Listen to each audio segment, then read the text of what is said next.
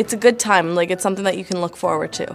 Instead of sitting at home doing nothing when you have nobody around, you get to be with a group of friends and you have fun. Go Girls is a program that we run for girls. It's grade 6, 7, and 8. So kind of those critical years where girls are starting to really form their identity as girls, and where they get a lot of misinformation about health and about how to take care of yourself and what's beautiful and what's not. Some of the girls, they're worried about like they're too skinny or fat or anything.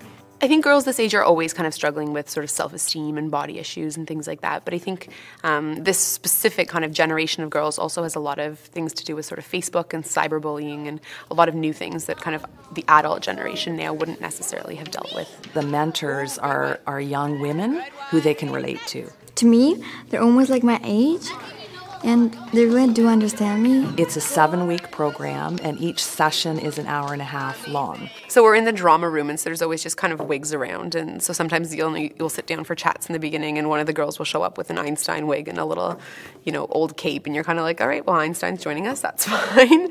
A lot of the activities are sort of chosen from an activity pool, sort of team building, kind of interacting communication activities.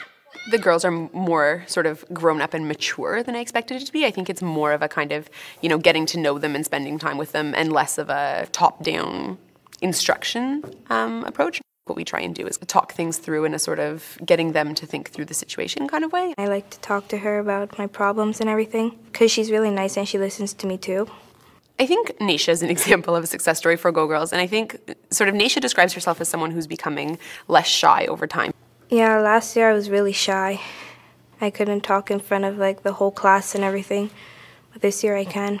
The kind of growth I see in Naisha is this sort of leadership role that's coming out, and whenever we'll play a game, all the girls want to be with Naisha and pair with Naisha.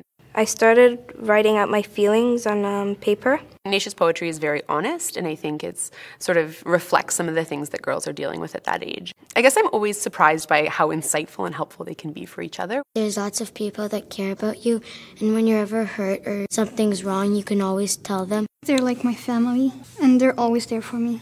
They sort of blossom and open up over time, and some of those, weird little quirky pieces that you don't necessarily show people on the first day kind of come out. They're taking a bit better care of themselves, and once the mentor is gone, they still have each other. That is the benefit at the end of it, because maybe that one student who felt a little on the outs, now she knows these girls, and they say hi to her in the hallway. We are best friends. Sometimes we fight, sometimes we don't. We can tell each other anything. We can do any and everything together. We are best friends, and that's all that matters.